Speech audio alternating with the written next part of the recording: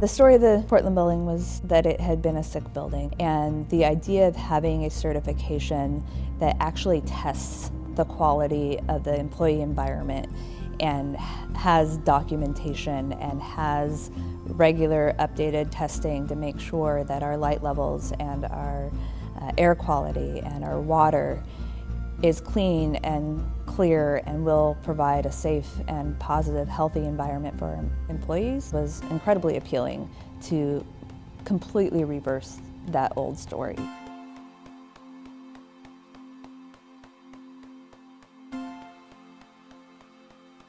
One of the interesting things about well building certification is it focuses on people, focuses on the users.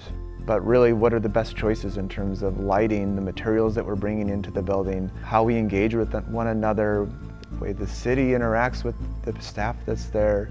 It puts the user in control of the space. We have a green building policy that requires us to go for LEED certification, and that's been a city practice for a long time.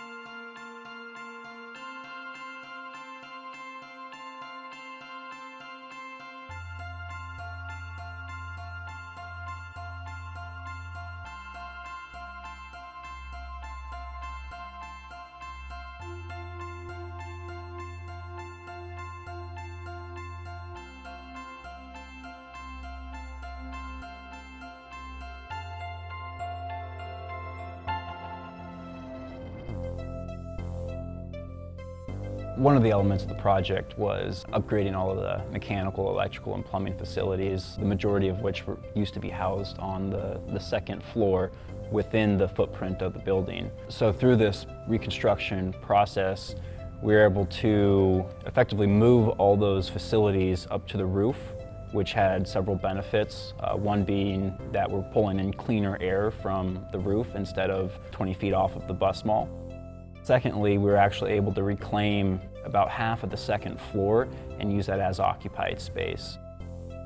It's really one of the found experiences of this building. In the old building, you could get no views out to speak of on the second floor. Having this second floor now conferencing, where all the conference rooms have glass fronts that look across the corridor to those beautiful windows on the exterior, and then you're seeing the trees. There's just this sense of connection, that every place we could connect the inside with the outside in a way that's respectful with the original intent of the building.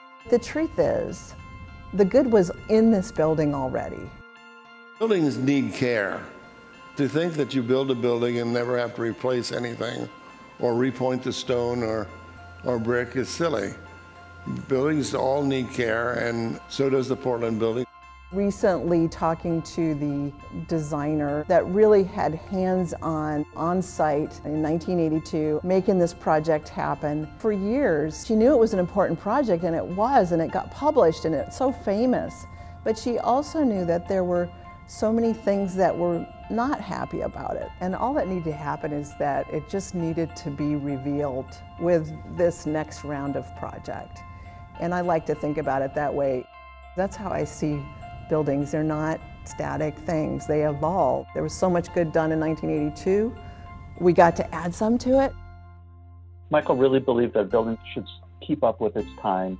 What happens if I hire this famous architect and 10 or 15 years down the road I need to make a change or I need to put on an addition? Is there going to be some issue because I'm touching the building?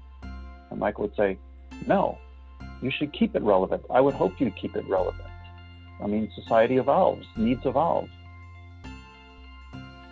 This could certainly be one of the first examples of what a new kind of preservation thinking could look like for this type of historic building. Sometimes change needs to be made in order to make a building more functional and last longer.